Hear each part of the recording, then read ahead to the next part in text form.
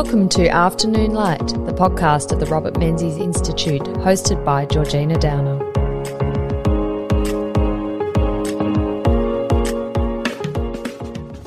Hello, and on today's episode of Afternoon Light, I'm talking to Dr. David Bird, who is an independent historian based in Melbourne, and he's the author of J.A. Lyons, The Tame Tasmanian Appeasement and Rearmament in Australia 1932 to 1939. Welcome to Afternoon Light, David. Thank you, Georgina. It's lovely to have you here in the Old Quad at Melbourne University talking about Joe Lyons, who was Menzies' predecessor as Prime Minister, as you say, 32 to 39 in your title of your book.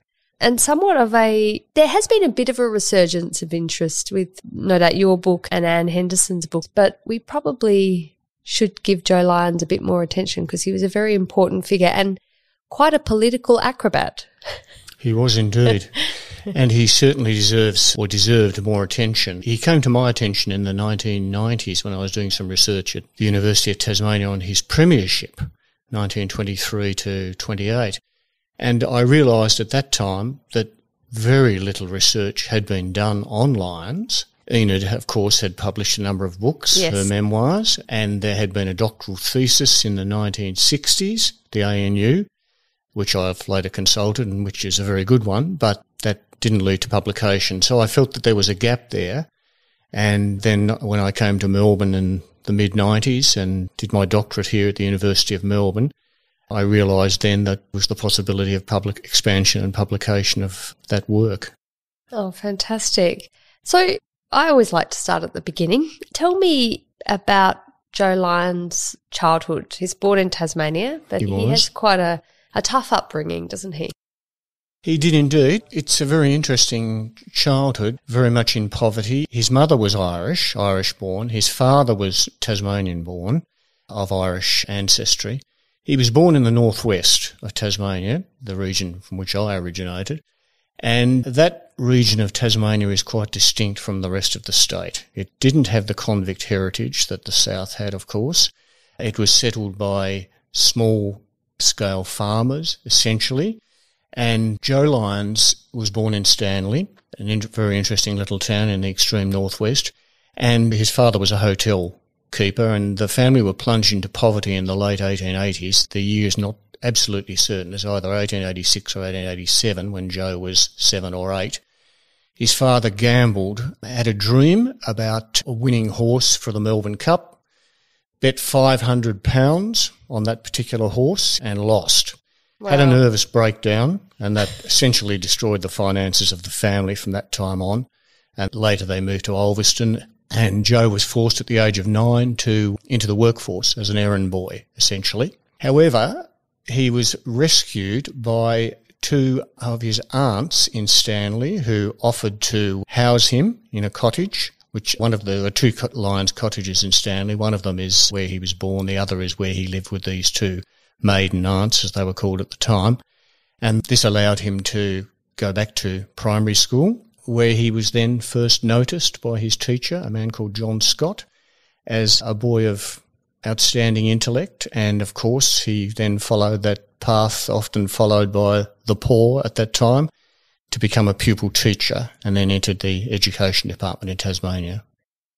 Quite an extraordinary story against the odds. Back to his father, was he known for being a huge risk taker like that? I mean, that sort of is quite a reckless thing to have done. It's a rather odd thing to do. He was quite a successful hotel keeper in Stanley.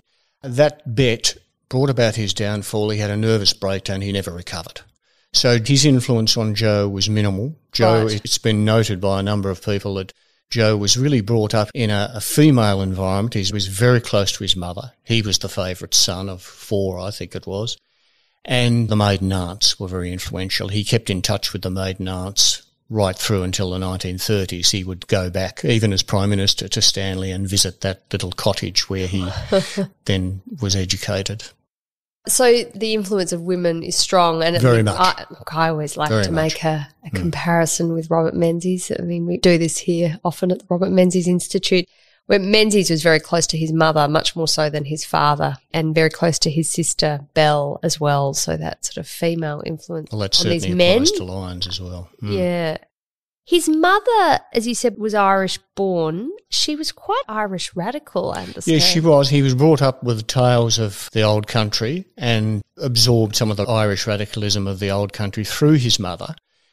And there is a strain of radicalism in the early Lyons. I wrote one article where I referred to him as subdued radical. Okay. And I think that's a pretty accurate description. His radicalism was there from the beginning. When he became a teacher in the education department, he was persecuted by the Tasmanians appointed a new Director General of Education in the early part of the 20th century, a guy called W. Neal from South Australia, and he was very authoritarian. Joe Lyons didn't like this man at all. As a teacher, firstly, he went to the east coast of Tasmania, and as I mentioned before, the northwest was quite socially distinct from the other parts of the state.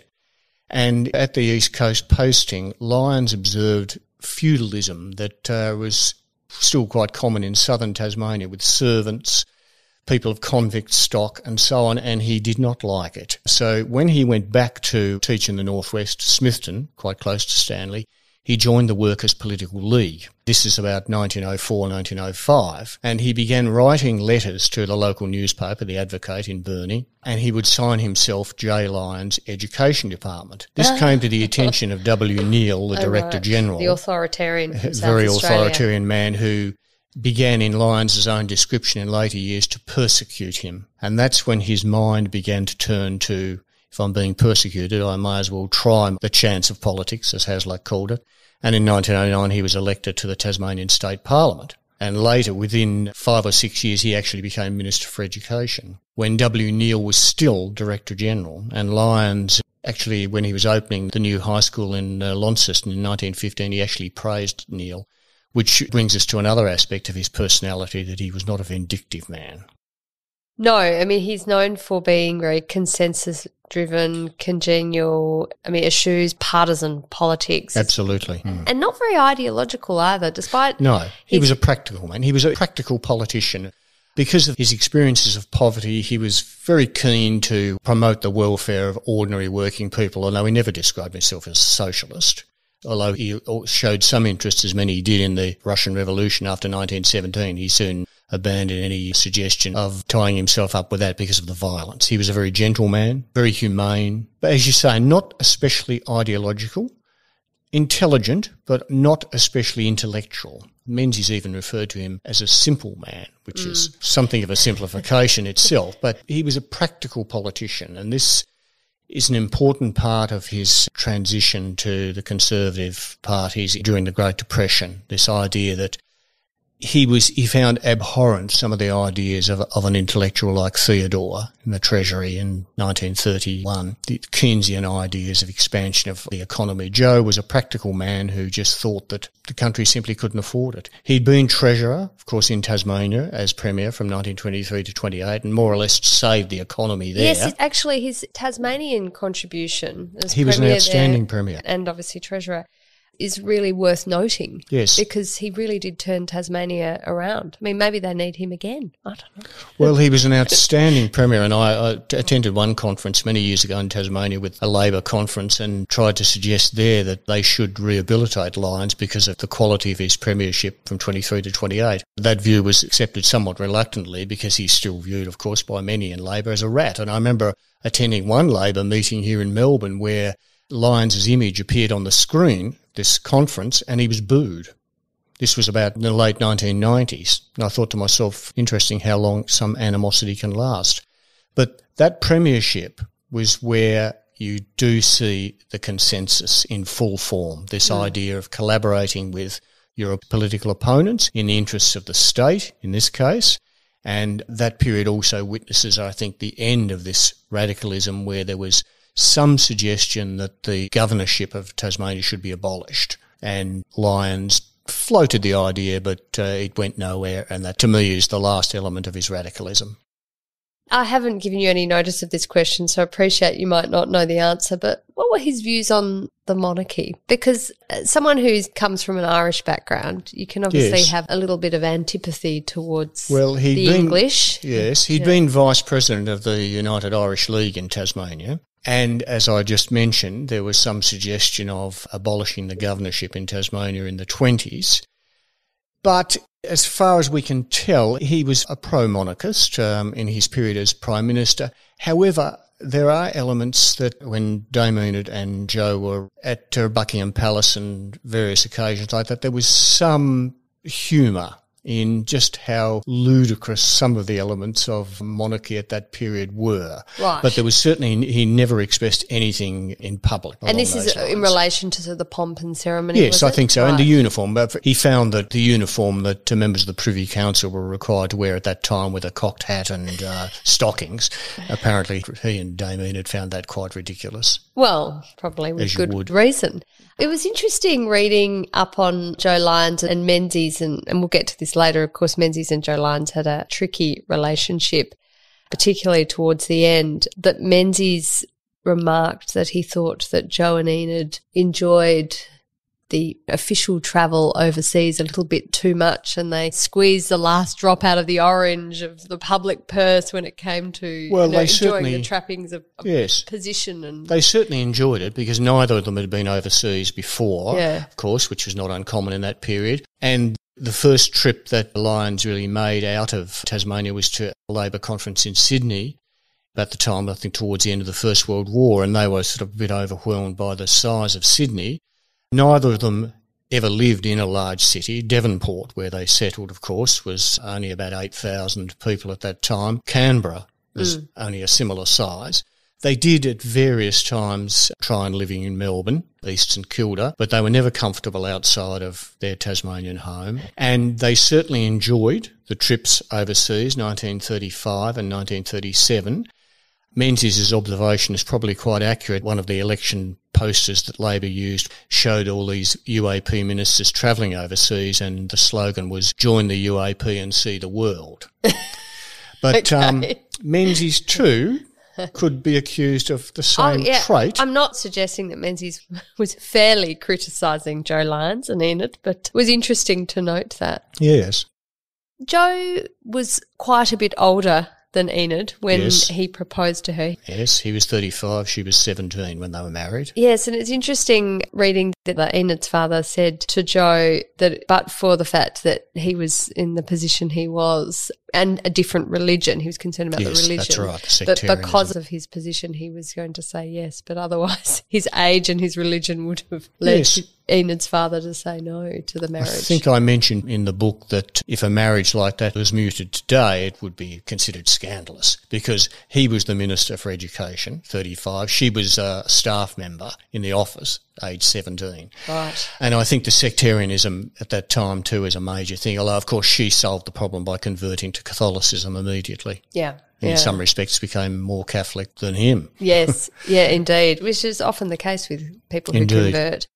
So I wondered if we could talk about the issues Joe Lyon had with his colleagues when he was in the Labor Party, in the Federal Labor Party. So he leaves state parliament, enters the federal parliament as the member, and I'm going to get it wrong, Wilmot, yes, which is now Lyons. Appropriately renamed. And I mean, you were saying before, he doesn't really buy into the Keynesian economic policies. No. He's concerned about balanced budgets, about high inflation. I mean, we're talking Great Depression era, so these are massive issues that are having real impacts on everyday people, and he's pretty concerned about the welfare of everyday people. And that seems to be really, if he has a philosophy, it's about the welfare of the ordinary family. Very much. And he was a rather nervous figure, very sensitive, and he sincerely felt the sufferings of people in the Great Depression and was just very keen to try and do something about it. But as I mentioned earlier, he rejected the ideas of Theodorism and those of others that of expanding government spending because he thought that that would simply lead to inflation. Dame Enid later explained his outlook. She said that Joe simply felt that the Australian economy wasn't big enough to experiment and that Australia wasn't rich enough to face that danger of inflation. Although, interestingly enough, in his later prime ministership, the amount of money they spent on rearmament was quite astounding. Right. Well, I guess it's the existential threat. If you Indeed. don't spend it, potentially you have no country anymore. So maybe the cost of the financing of the rearmament was he debt. thought so. Yeah. But when he came to Canberra in Scullin's ministry, he was a little bit shocked by some of the partisanship of his Labor colleagues, just how left-wing they were, how stridently unionist they were, how contemptuous they were of him as a Tasmanian. He always felt as a Tasmanian to be an outsider. And this is that period when you do get the view of some that here we have a parish pump politician from the potato plots of Tasmania who suddenly had greatness thrust upon him. There was a bit of resentment there. They even noticed it, as I mentioned before, when Joe and Enid attended their first Labor conference in Sydney. They were regarded as, rustics, and they resented that. Was there a difference in the politics of the Tasmanian Labor Party and its brothers in Yes, Victoria I think it was and New more South moderate, Wales? certainly more moderate, and there's a much lower Irish element. The Irish population, Catholic population, therefore, in Tasmania was much lower in a percentage point of view than on the mainland. But he enters federal parliament and is automatically put into the cabinet, Yes, isn't he? he became Postmaster General, yes, based in Melbourne, which was... Oh, this was the St Kilda period, was Yes, it? he was happy about that because it meant fewer trips to Canberra, because, of course, these trips to Canberra in those days, for someone from Devonport, it meant crossing the strait at night, then getting on the train from Melbourne to Canberra. It was a monumental journey, so he was quite happy to be based at the post office in Melbourne, near St Francis Church, of course, as it was then. And Postmaster General in those days was a far more important portfolio than one would think today. Right, yeah. Because the means of communication. It was a senior appointment, and it did lead to some jealousy within the Labor movement, that this outsider, this Tasmanian, this unknown to some people anyway, had become a senior minister. And then, of course, when Scullin was overseas and Theodore was under scrutiny for various scandals, Lyons became the acting treasurer. That also led to considerable resentment. And when Scullin was in England in 1931, James Fenton, a Victorian politician, was the acting prime minister, but it was in the view of many that Lyons was in fact the de facto acting prime minister. Because Fenton was a bit hopeless. Fenton was a bit hopeless, yes. And Lyons had also shown by this stage that he was a very good media performer, a very good speaker on the platform and a very good speaker on the radio. Which is important in that day and age. Pre-television, the radio and newspaper were the key ways to communicate with the masses. So he made a real name for himself nationally at that stage, didn't he? Now, he has this massive falling out with the Scullin government, doesn't he, over Theodore's inflationary ideas, and Jack Lang, then Premier of New South Wales, wants to repudiate the debt. And Lyons, and you've explained before, he had quite a conservative view of a man of great principle. Policies. I mean, he's horrified by this all. He's horrified by the idea of inflation, as I mentioned before, but he's also horrified by these Lang suggestions that Australia's loan should be repudiated. And to Joe, that was just not the way a person operated. He often used examples from personal life, that one should meet one's debts, one should live within one's income. He often quoted Charles Dickens, who'd quoted his father, because, of course, Dickens's father had also left his family pretty much in poor financial circumstances. Joe Lyons was keen to quote Dickens, where Dickens said that income 20 shillings, expenditure 19 shillings and sixpence is happiness. Income 20 shillings, expenditure 20 shillings and sixpence is misery. And that's pretty much the way Joe operated. As I say, he was not an intellectual, he wasn't a trained economist, but he had the experience as a treasurer in Tasmania and, of course, federally, and he just was not happy with the idea. His approach to the stresses of the Depression was that people simply needed to make sacrifices in the short term, and hence these programs of loan conversion, where he engineered a system whereby people voluntarily transferred their loans to a lower level of interest in the national interest.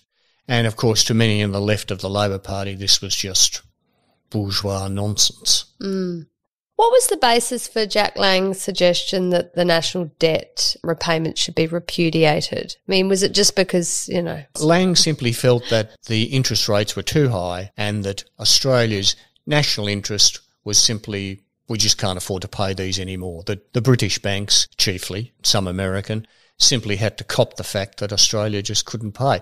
And, of course, people like Lyons and others were horrified that what this would do to Australia's credit standing in the world. That's right, its reputation. Huge sovereign risk to have any economic relationship with Australia if that's the way they carry on. And, of course, Australia was as it still is, very much dependent on foreign debt and so on.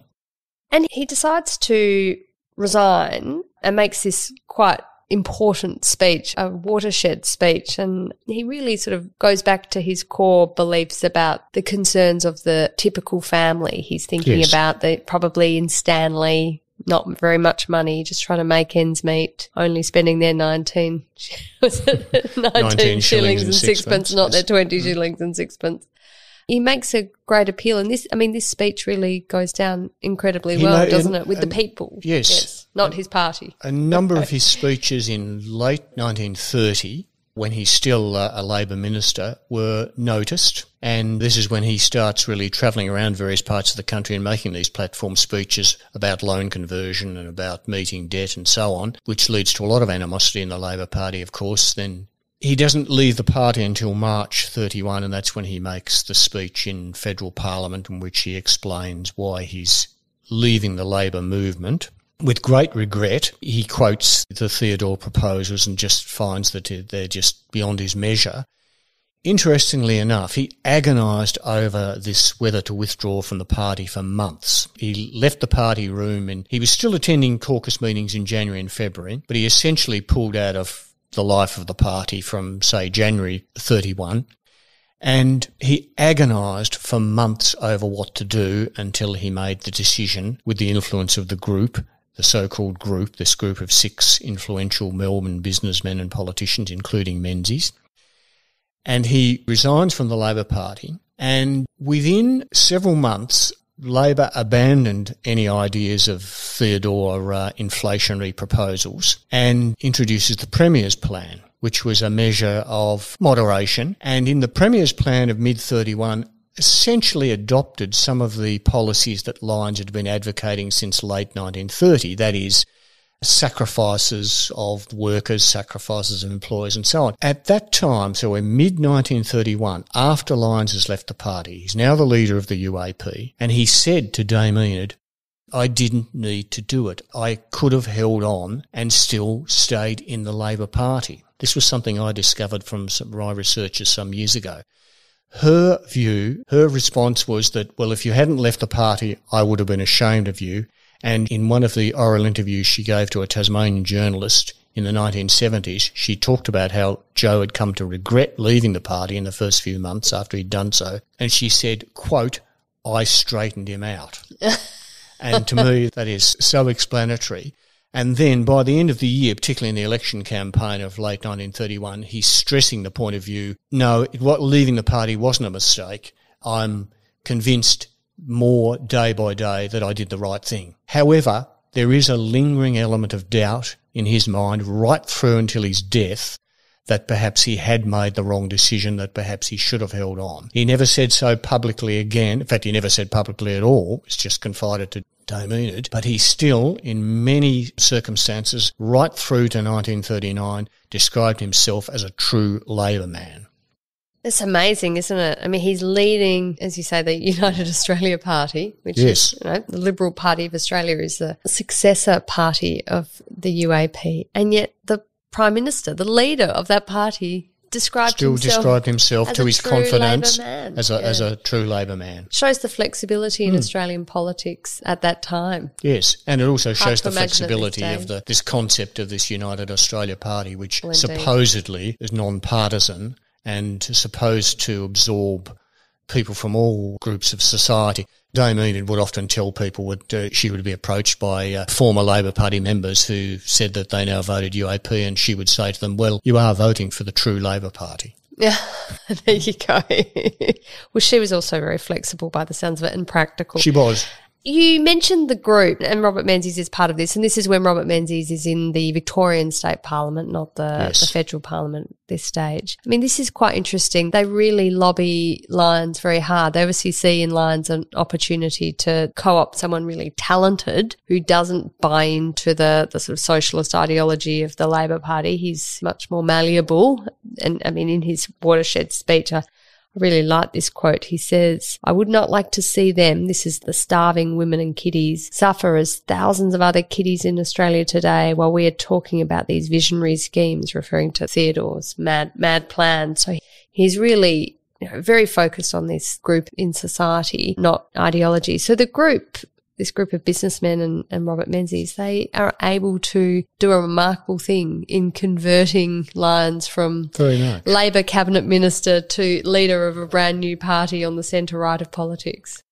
Yes, well, the group was formed in, as far as we know, towards the end of 1930, and as you say, it consisted of chiefly businessmen and one politician, that is Robert Menzies, one state politician. Now, the leader of the group is a man called Staniforth Ricketson, who'd known Lyons in Tasmania. He had been a journalist on The Advocate in Burnie, so he knew Lyons as a state politician. And there were Kingsley Henderson, who was a director of the Argus, who was also a close friend of Lyons.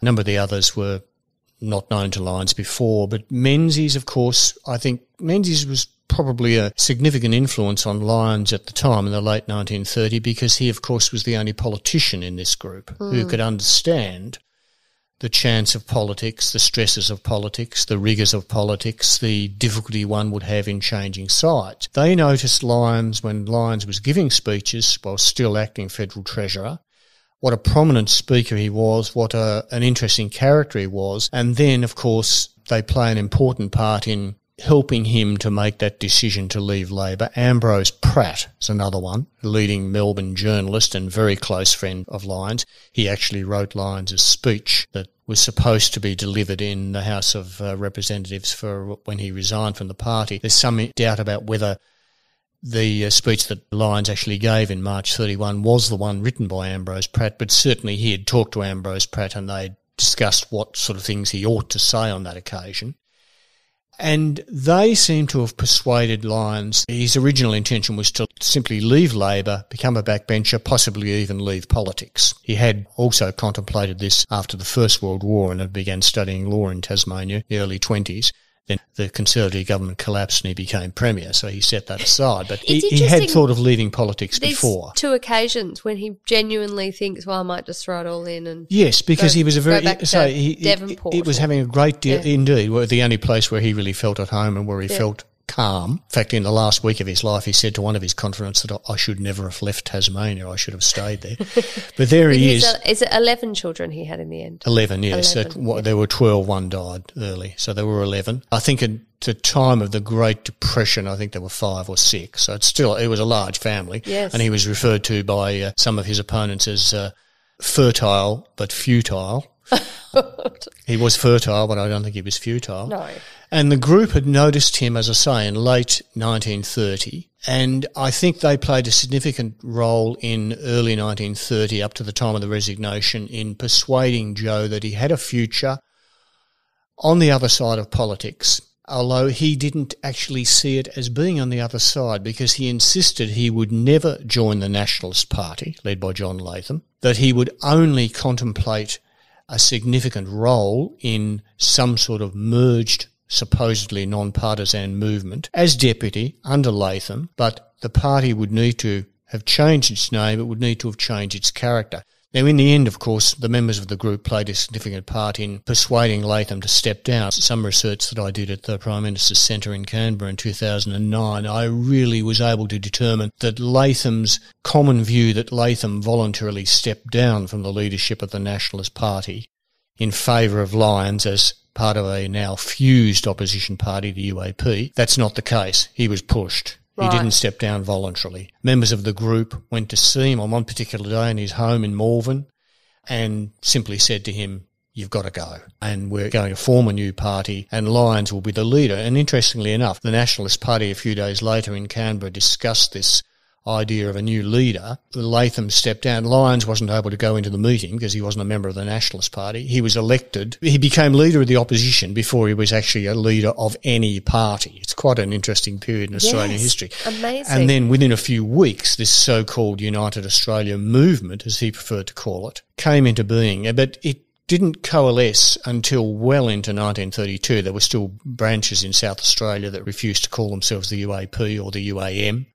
New South Wales, similarly. And even within Tasmania, there was considerable amount of opposition. I discovered in some research that I did for the Prime Minister's Centre, there was considerable opposition in conservative circles within the Nationalist Party to Lyons being accepted as the leader of a new fused opposition party. That's hardly surprising. Because of his Labor background. Of course. The head of the National Union in Tasmania threatened to resign if Lyons was accepted, and this man threatened to stand in Wilmot against Lyons in the coming federal election, which of course that wasn't due until well into 1932, but it came towards the end of 1931 when the Scullin government collapsed because of the Lang group. And he won that election convincingly. It was a landslide, yeah. But interestingly enough, if you look at the statistics, the Labor vote pretty much was still there as it had been in 1929, and it remained quite stable throughout the 1930s, the Labor vote, the 34 election, the 37 election, although the UAP won quite comfortably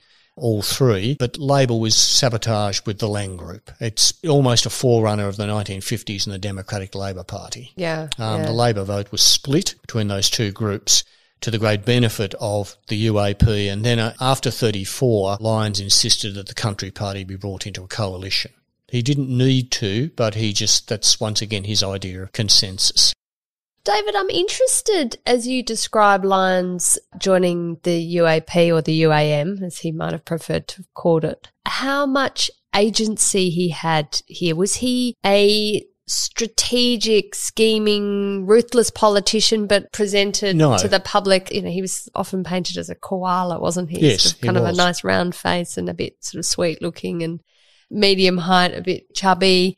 He doesn't appear that way in the way you talk about him. It sort of sounds like he was a useful, almost not puppet, but he was used by the group to achieve their ends. Yes, he was. Interesting enough about the koala, I remember the Treasury was going to introduce a half-crown coin in the mid-30s, 2.5 shillings, I think, half a crown, with a koala on the front of it, and they decided not to because they thought it looked too much like the Prime Minister. But no, he was not a backroom sort of politician, smoking backroom, which is why, of course, he had many enemies within federal Labor. He tended to leave that sort of thing to other people, such as the group and a number of other politicians when he became Prime Minister. But at the same time, he knew what he wanted and he wouldn't be overridden. As a man of great principle, if he had a particular point of view, he would not abandon that. And this goes right back to his Tasmanian days, even back to the First World War, when he was very anti-conscription and led the campaign in Tasmania against the two conscription campaigns. And in the 1920s as Premier, the expression Deloreigning was coined to describe his political technique. And Deloreigning was the idea that if you make a promise during an election campaign, you must carry it out. You must never resolve from that promise.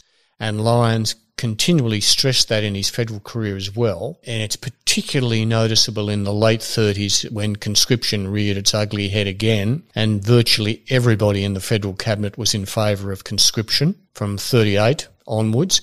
Lyons would not have a bar of it. He said he promised in the 37 election, which is very much a khaki election about defence, that he would not contemplate conscription. And his colleagues tried to persuade him to change his mind. The armed services tried to persuade him to change his mind. He insisted under no circumstances. And the issue was the recruitment for the militia. And Lyons, his opponents, said, well, if you're in favour of voluntary recruitment for the militia, it's up to you to attain certain levels of recruitment. And they set figures, 50,000, I think was the first figure that his opponents set. Try that. Well, he did, and he succeeded and raised even more. So a man of principle who left the backroom politics to other people, but a great speaker, a great campaigner, and of course, even though issues of discussing his retirement came as early as 1933, The power brokers in the party insisted, no, we want Joe to stay because he's such a successful politician and, of course, eventually such an election winner. And even by late 38, when he's a very ill man, very keen to retire, in his last few weeks in recuperating in Devonport at one stage, and a couple of UAP power brokers visited him in order to persuade him to continue as Prime Minister. And he reluctantly agreed because he was dedicated to his job. Yeah. But, of course, it cost him his life in the end. He was absolutely intellectually and physically exhausted by the end of 1938. It's amazing to think in a sort of 10-year period, Australia lost 2 prime ministers to, ill health. Yes. In Lyons and then Curtin while they were in the role. You can't imagine that these days, but it does happen. How much then was Enid Lyons the kind of power behind the throne then? If Joe wasn't willing to be the backroom negotiator, strategist, cutting deals, if he was prepared to be the electable, affable, earnest... The front man. Was Enid there? Well, she was certainly a great influence on him, and he admitted that. This is a forerunner of the Clintons, where Bill Clinton, I think at one stage, said that by voting for him you get 2 in 1, with Bill and Hillary. Yeah. And, of course, there had been precedents. You look for Jimmy Carter and Roslyn, where she would attend cabinet meetings and things like that. Now, when that happens, often when a politician is greatly influenced by his wife, it's not something that they tend to come to the fore about. Joe was quite open about it, that right. Enid was his confidant, his most trusted advisor, and he was perfectly open about it in public. One leading journalist in Canberra at that time, Alan Reid, later of the Bulletin, said that he was surprised how often he would talk to Joe, how often he would mention his wife. And even in the 1920s, the Sydney Journal Table Talk interviewed him as Premier, and they noticed this trait. They referred to him as having a fat, uxorious face. And Dame Enid was present during the interview with the Table Talk journalists, and they simply noted that she was very much a component of what they called at that time the dinghy of state. And they were quite open about it. He always discussed issues with her, didn't always follow her advice. As I say, he regretted the fact that he'd left Labor, at least for some months. She was very important. They gave joint radio broadcasts on a number of occasions in the late 30s, particularly in December 1938, when they were still hoping that the Munich Agreement, about which he had played a major part, they were still hoping that that was relevant. It was disintegrating, of course. That led to some resentment within Cabinet that she was playing too prominent a part when she hadn't been elected to anything. But he was quite open about it. And she was a very astute political thinker. Oh, and she goes on to be a politician in her own right. She's one of the few surprising factors, the UAP post-Lyons, the thing the party began to disintegrate, that she was able to win a seat in 43. Which was very much against the vein of that party at that time. After Lyons' death, the UAP couldn't even hold Wilmot. Oh, there you go. Such was his personal appeal. Tell me, we were talking before about this, what was the Lyons government legacy, and that some commentators and researchers have said, well, he didn't really have any interest in foreign policy. You've obviously written a book on his appeasement policies and, of course, the policies around rearming Australia. I mean, these are very significant policies that he was responsible for and, of course, do have a direct impact on our defence posture and foreign policy. So tell me about them, Dave. He took an immediate interest in foreign affairs. And I suggested that he was responsible for what I called 3 Pacific initiatives. The first one was the Australian Eastern Mission in 1934, where Latham, compensation for stepping down from the leadership, of course, became Minister for External Affairs. It's very similar to Hawke and Bill Hayden later. The aim of the Australian Eastern Mission was to travel through what they had started to call the Near East, particularly Japan, and just assess the situation. Lyons originally intended to lead that mission himself, but was persuaded that he really needed to stay because he was federal treasurer as well, to concentrate on the economy. So he sends Latham off on this mission, which is the first sign of appeasement of Japan. And Latham is quite impressed with what he sees in Japan And he's absolutely assured by the Japanese at that time that they are not rearming. They have no interest in areas south of the equator and so on, mostly deceptions. But the British were very much opposed to this Eastern mission, and Latham came back and said that the issue with Japan, of course, was the occupation of Manchuria, and that Japan would not be satisfied until other nations, such as Britain, of course, acknowledged that they had the right to occupy Manchuria, Manchukuo as they called it. And Latham said that in correspondence with Britain, that Britain needed to find a formula to come back and conciliate itself with Japan. I've seen the letters in the archives in London. The response of the Foreign Office in London was simply contempt. One of the officials in the Foreign Office in London simply wrote to the side of one of these letters of Latham. He said Latham needs to find his own, inverted commas, formula, because we're not going to do it. But then Lyons, he can see that Japan is a danger, and he couldn't see any issue with recognising the fact that Japan was going to occupy Manchuria. The Moffat, the US Consul General in Sydney, said that he did not meet an Australian politician who was not in favour of Japan occupying Manchuria, because the view was, if they're occupied in Manchuria, they won't head south. Of course, in the end, they did both. And then Lyons comes up with this 1935, this proposal for a Pacific Pact of Non-Aggression. Now, once again, in Britain, they thought this was a bit of a joke. Baldwin, soon to become Prime Minister in 1936, was leading the issues of foreign affairs in the 1935 discussions of Dominion Prime Ministers in London. Baldwin just thought the Dominions didn't know what they were talking about and that they had no right to offer counsel in foreign affairs of the Empire. And Lyons proposes this idea of a Pacific Pact of Non-Aggression, which would include Japan, would include Britain, would include the United States. Dismissed in Britain as a fantasy, although Lyons went on to Washington and raised it with Roosevelt. Roosevelt was quite receptive to the idea, but nothing happens.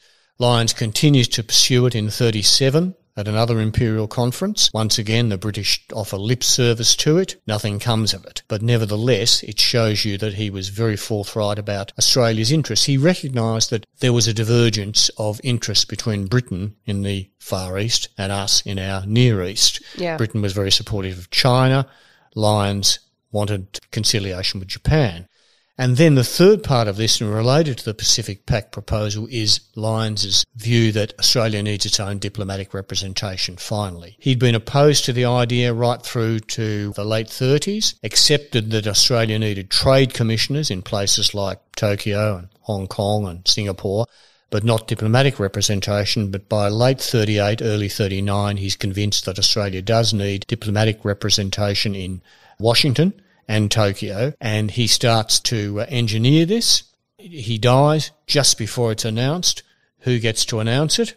Menzies. And interestingly enough, Menzies had been opposed to the concept right from day one, because he and many other conservatives believed that this would be a breach of British diplomatic unity. And the view of Menzies and a number of other conservatives was that Australia should continue to simply lobby in Britain for imperial foreign policy. And yet, as I say, as the new Prime Minister, Menzies gets to announce these diplomatic representations. I went to a Liberal Party meeting here some years ago where Josh Frydenberg was praising Menzies for having engineered Australian diplomatic representation. I had to inform him that that was not the case, that it was actually Lyons, and that Menzies had been opposed to it.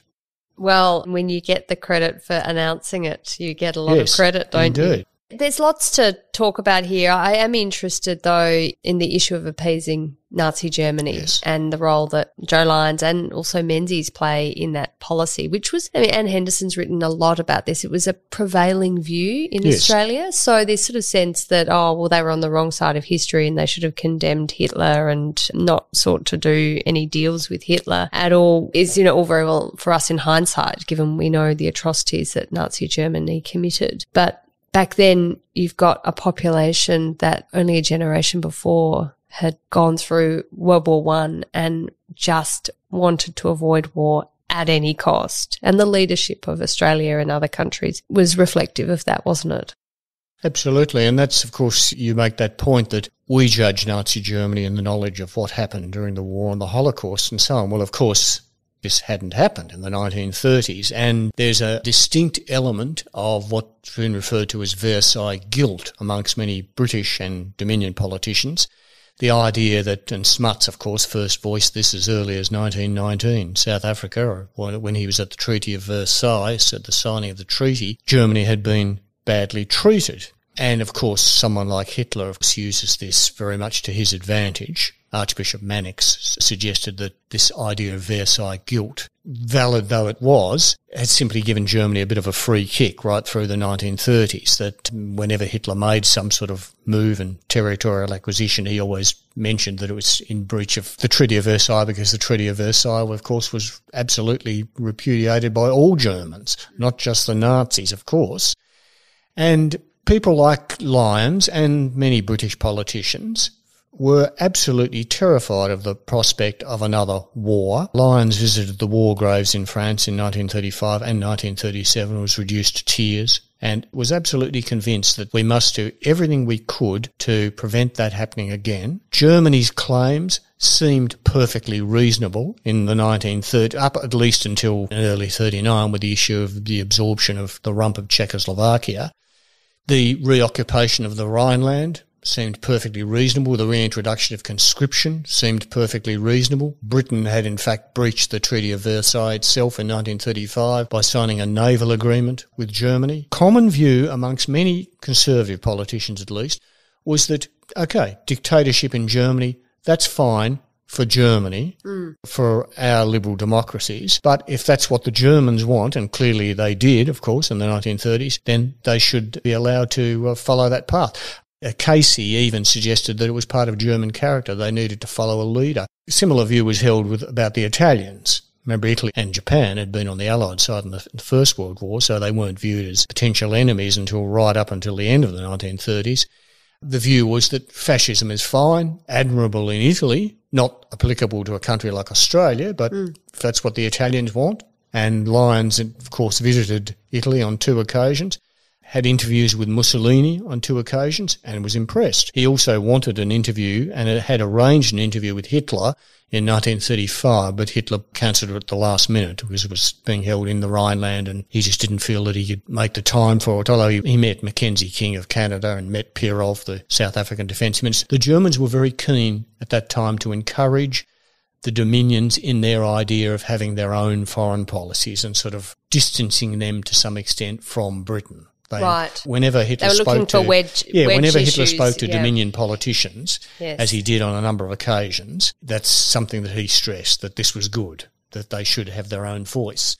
So obviously Lyons was receptive to this. Yes, absolutely. Yeah. Now, he was very concerned about the persecution of Catholics and Jews, of course, which was perfectly evident, particularly after Kristallnacht in November 1938. But his view was that this is an internal German issue, that we really should keep our noses out of it. And it came to a fore in January 1939 when H.G. Wells was visiting Australia, and he made some derogatory comments about Hitler and Mussolini in a radio speech, and Lyons was critical of that and said that we shouldn't be interfering in the domestic politics of Germany, and that insulting Hitler was the equivalent of a German politician insulting King George VI.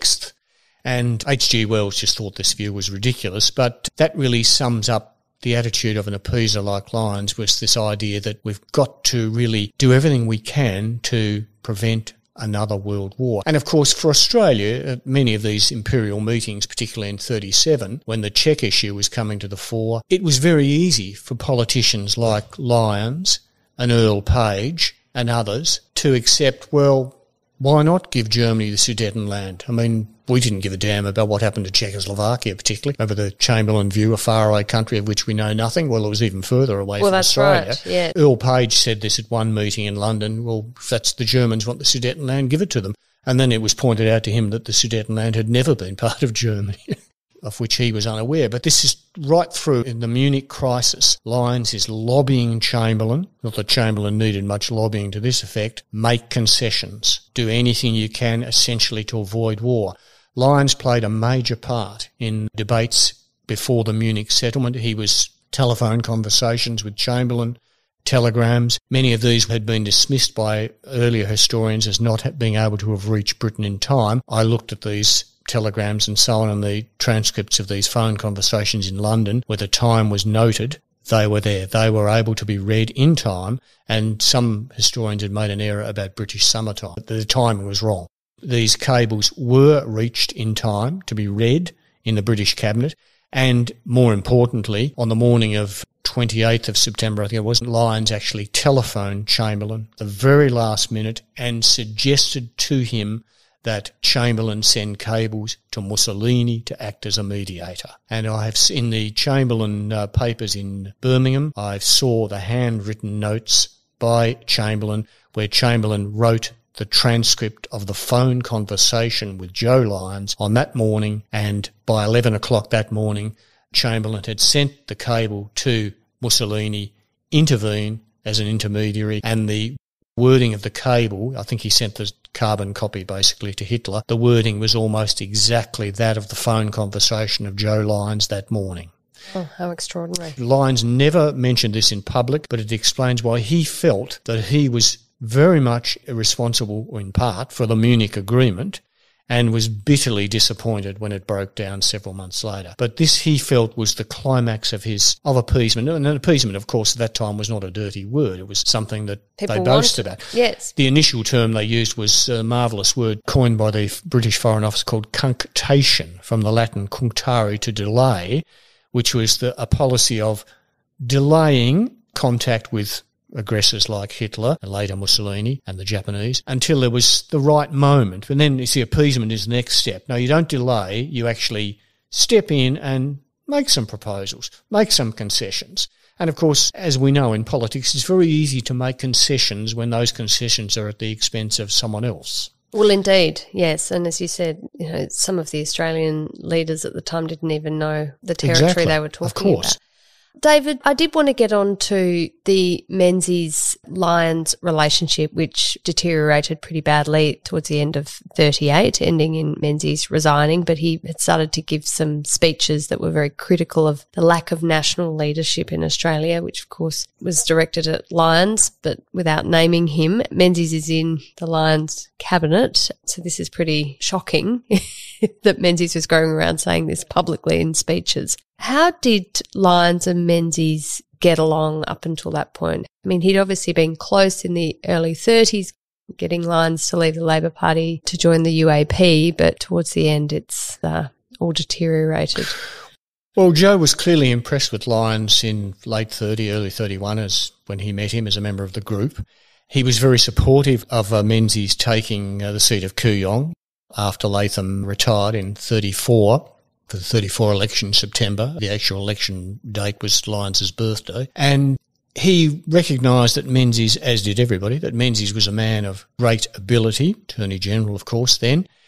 And he was quite happy to allow Menzies to help him in drafting cables to England, to London on various matters of foreign affairs. Accompanied Menzies, of course, to England in 35 for the meeting of Dominion Prime Ministers. Their views differed a little. Menzies was still rather sceptical about taking a rosy view of Germany, and Menzies actually at one meeting of Dominion Prime Ministers disagreed with the South African Prime Minister, who suggested that Germany's intentions were quite honourable and that we were being overly sensitive by suggesting that Germany was belligerent. Menzies expressed his scepticism about that. And clearly Joe trusted him, and I discovered, and no one else has ever mentioned this, that in 1936, during the Rhineland crisis, Menzies was en route to the UK for trade talks, and Lyons actually suggested to Baldwin that he use Menzies as an intermediary with Germany during this Rhineland crisis. Wow. It's sort of a forerunner of the Suez crisis of the 56.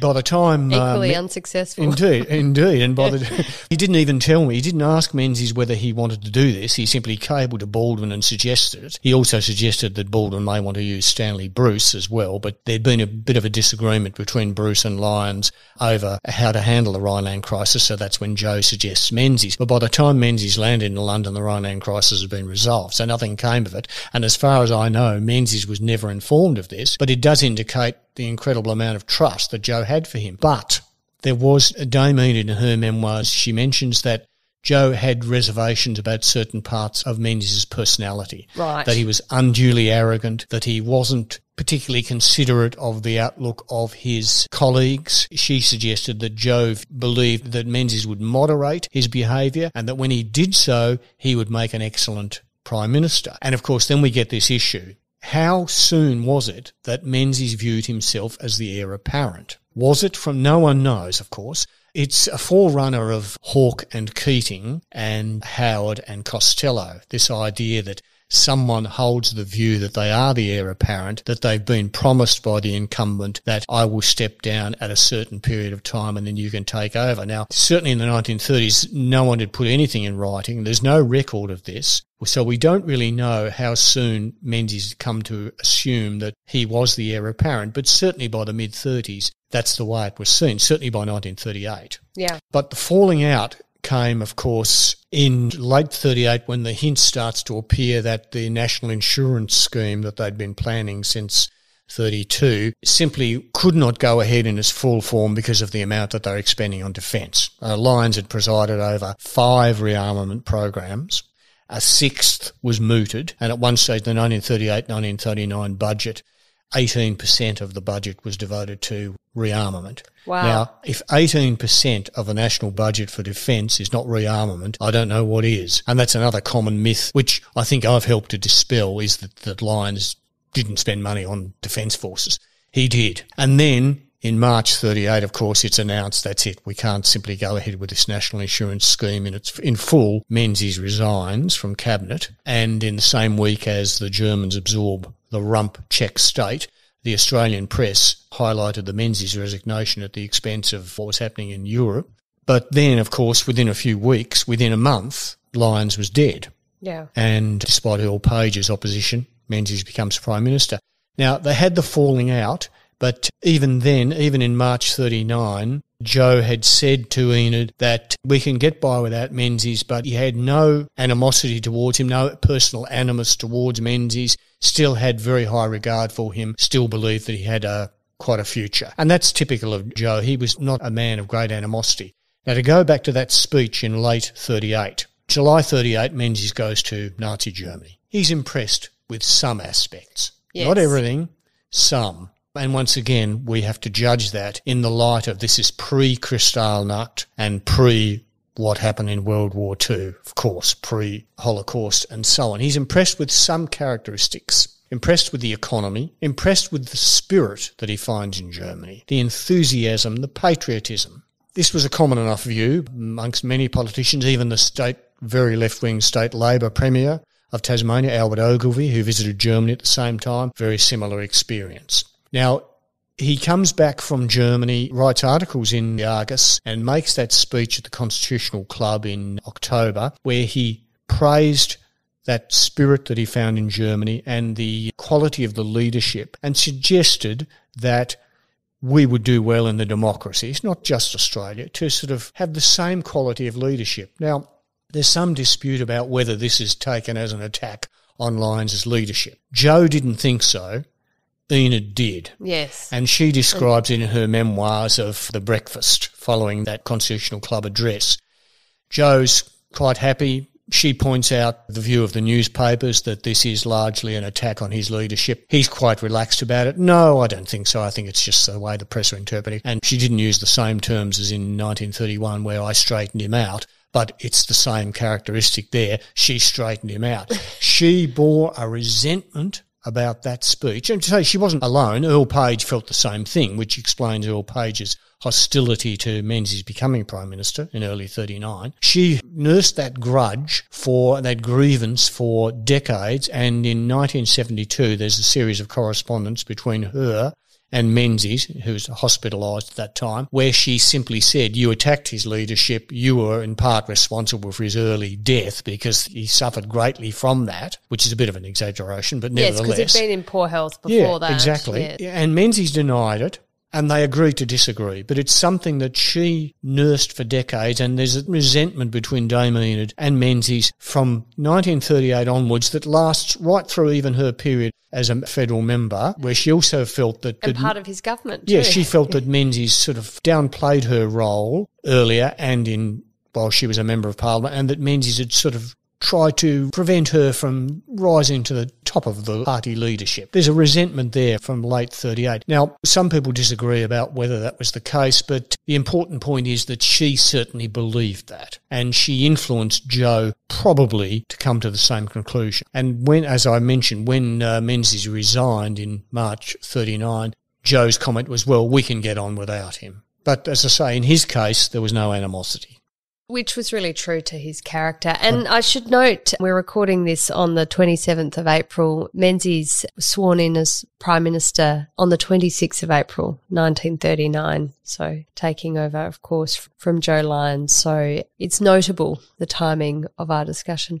David, this has been a wonderful discussion, and I know we could go on further, but we should wrap it up and encourage people to get your book and read more about Joe Lyons, who was such an important Prime Minister in Australia's history for many reasons, not least he was someone who moved between political parties, but he did make an enormous contribution to a period that unfortunately is a little eerily similar these days in terms of preparing for a potential great war, a great conflict, and we shouldn't forget the contribution he made to preparing Australia for the period 1939 Yes, onwards. one of my conclusions was that he left the country in a better state than he found it and prepared for war. This is another myth that one often finds, that Australia was not ready for war, but it was. And interestingly enough, a man who was almost a pacifist was the one who did it, and he did it because he just felt that that's what Australia needed. He also closed his career with the observation that no one was more miserable at the end of his prime ministership than they had been at the beginning, and that he and Enid had basically saved the country from the stresses of the Great Depression. Well, on that note, thank you for your contributions and thank you for bringing that to our attention and giving us a greater understanding, David Byrne. Thank you.